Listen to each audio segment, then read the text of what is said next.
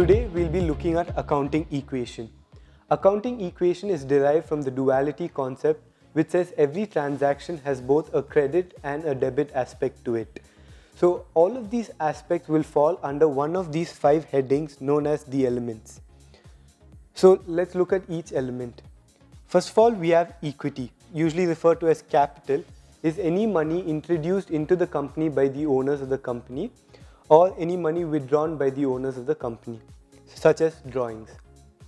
And then liability is any money owed to an external third party, such as bank loans and debentures.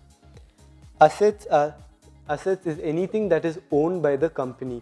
For example, we have machinery, furniture, buildings that are owned by the company. Income is any money earned in the normal business activities.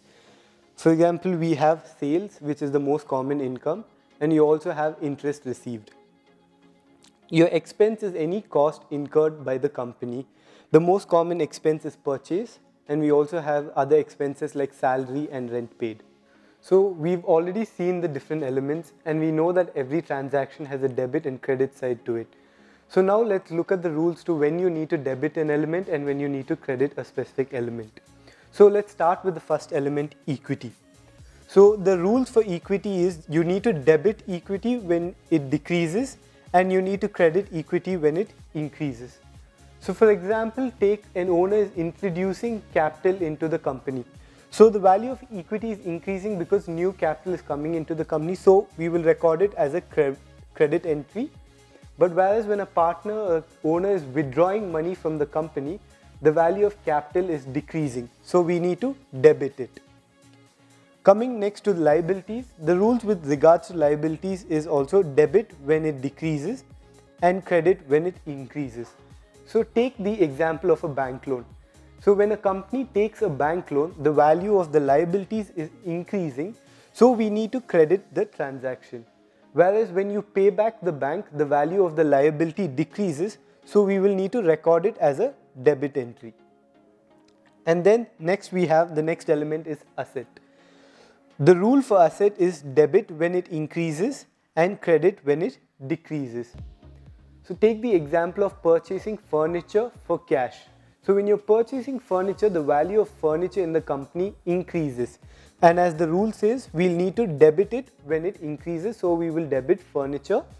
And as we're paying cash, the value of cash in the company decreases. So we will need to credit cash to record a decrease in the value of cash. So when it comes to incomes, the rule is again debit when it decreases and credit when it increases. Okay. So the most common example here is sales. Whenever we make a sales, the value of income in the company increases. So usually sales is recorded as a credit entry. But when it comes to sales return, the value of the income is decreasing. So we will record it as a debit entry. And finally, we have expenses.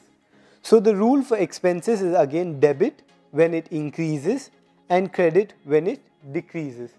The most common example for expense that we have is purchase. So whenever we are purchasing goods, the value of the expense in the company increases. So we will record debit as a purchase entry because it's increasing.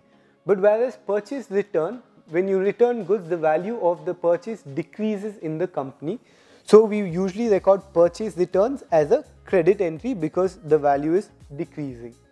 So these are the different rules, and if you look closely, the rule for equity, liability and income is the same, and the rule for asset and expenses is the same. So these rules are very important because these are the fundamental rules that we'll be using for journal entries, ledgers, all the way till your trial balance and the financial statements. I will be explaining the accounting equation. The accounting equation is derived from the dual aspect concept.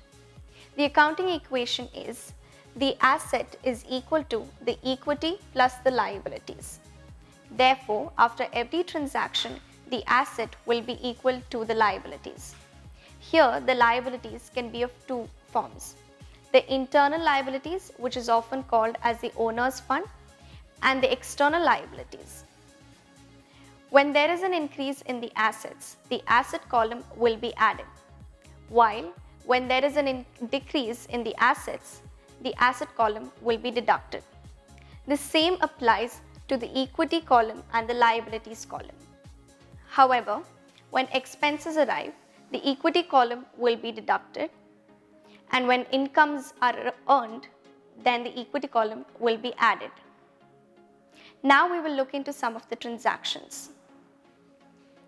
The first transaction is Ram commenced business with cash of rupees 1 lakh. Here we have two aspects, the cash account and the capital account. The cash account is increasing by 1 lakh, therefore the asset column will be added by 1 lakh rupees. The capital will be increased by 1 lakh, therefore in the equity column we have 1 lakh rupees. We get the new accounting equation as the asset of 1 lakh is equal to equity of 1 lakh plus 0 liabilities. The second transaction says purchased goods worth rupees 10,000 from Kumar. The two aspects in this transaction is the goods being purchased and the Kumar account, which is the creditor's account. Since the goods are being purchased for 10,000 rupees, the stock level in the assets column will be increased by 10,000 and the creditors are going to be increased by 10,000 in the liabilities column. Therefore, we get the new accounting equation as assets of 1,10,000 is equal to the equity of 1 lakh plus the liabilities of 10,000. Moving on to the third transaction, sold goods for cash of rupees 7,000, the cost of which is rupees 5,000. Since the goods are being sold for 7,000 rupees, the cash balance is going to increase by 7,000, hence we add 7,000 to the assets column. However, the value of goods being sold is rupees 5,000. Therefore, the stock level will be reduced by 5,000 in the assets column. The cost minus the selling price, which is the profit, here is rupees 2,000, which is 7,000 minus 5,000. And this profit will be added to the equity column. Now we have a new accounting equation, which is 1,12,000 of assets is equal to 1,02,000 of equity plus 10,000 of liabilities. The fourth transaction is paid to Kumar rupees 4,000. Here we have two aspects. One, the cash balance is reducing by 4,000. Therefore, we deduct the cash amount from the asset column. Two, our creditors, that is Kumar's account, is going to be reduced by 4,000.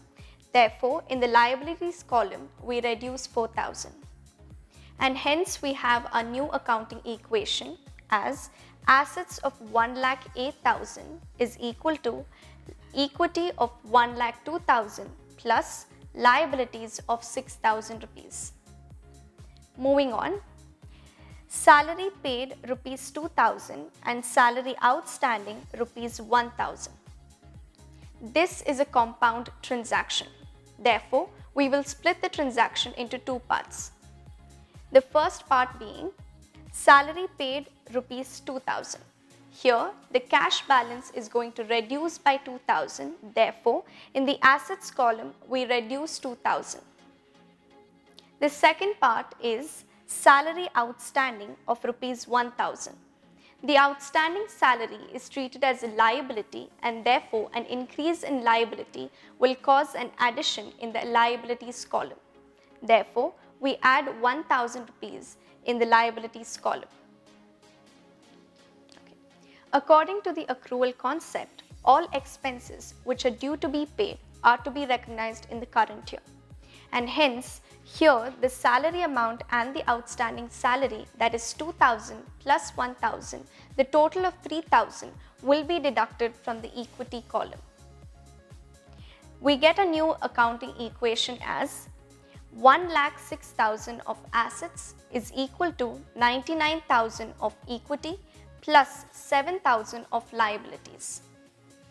Moving on, goods returned to Kumar rupees 1,000. Here, the stock level is going to increase by 1,000 as the goods are being returned to the creditor. Therefore, in the asset column, we have minus 1,000, which is the stock level. Since we are returning the goods to Kumar, who is our creditor, 1,000 rupees will be reduced from Kumar's account or the creditor's account in the liabilities column. Hence, we subtract 1,000 from the liabilities column.